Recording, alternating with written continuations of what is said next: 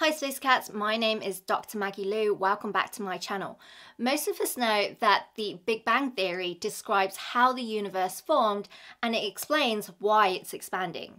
In this week's video, I talk about the evidence that we've gathered so far, so let's begin.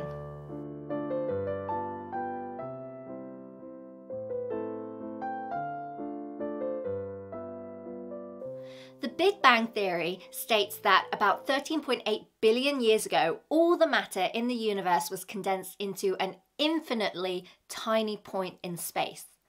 The early universe was hot and dense before it began to cool and then rapidly expand. This expansion, known as cosmic inflation, increased the size of the universe by more than 60 e-folds, which means a factor of exponential 60, or about 1 × 10 to the power of 26.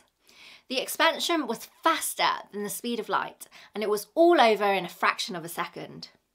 Inflation assumes the existence of a field called the inflaton field that caused the rapid expansion of the universe and created all of this matter.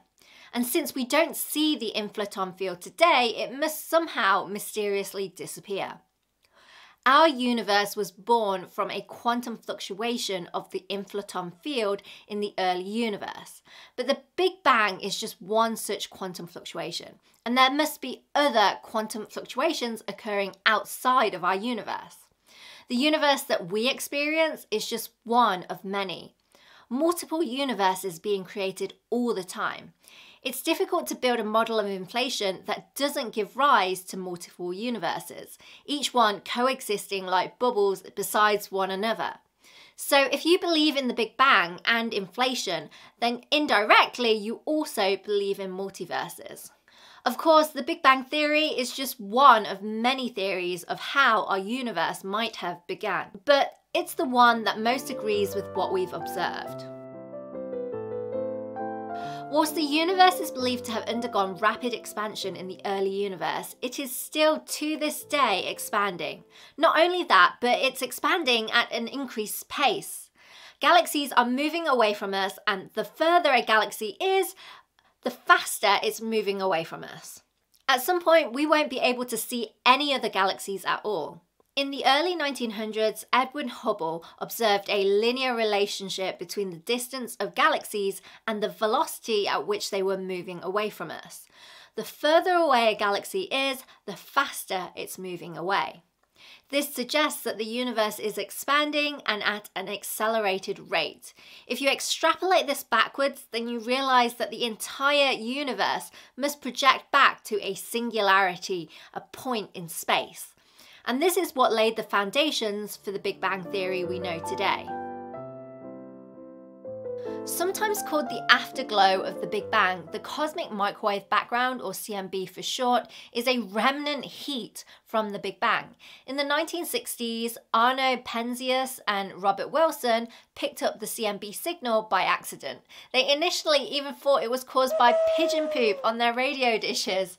The CMB photons scatter off electrons as it travels towards us, and this scattering is what produces a very characteristic energy spectrum.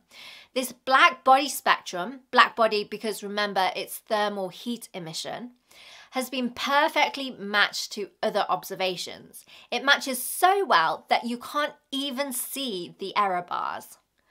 No other theory so far can explain this energy spectrum.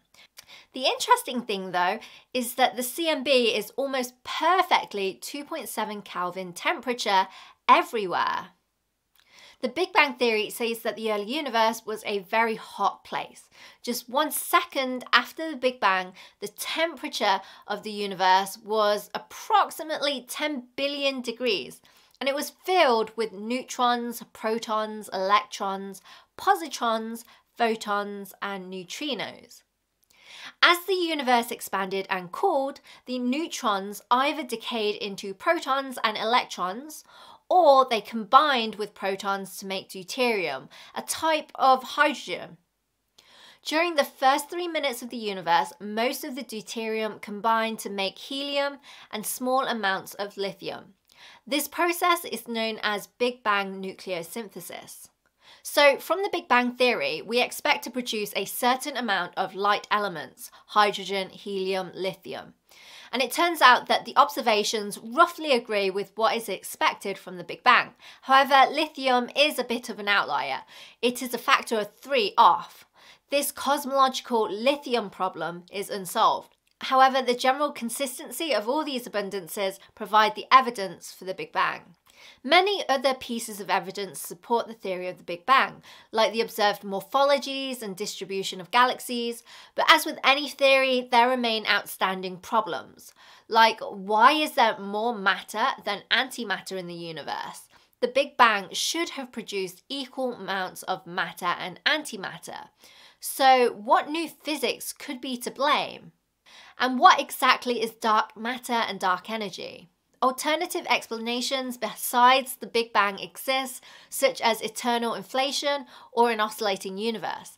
But hopefully this intro to the Big Bang Theory will allow me to talk about more of these different types of theories, these different types of scenarios in a future video. Thank you so much for watching. If you enjoyed it, please don't forget to leave me a like, share and subscribe.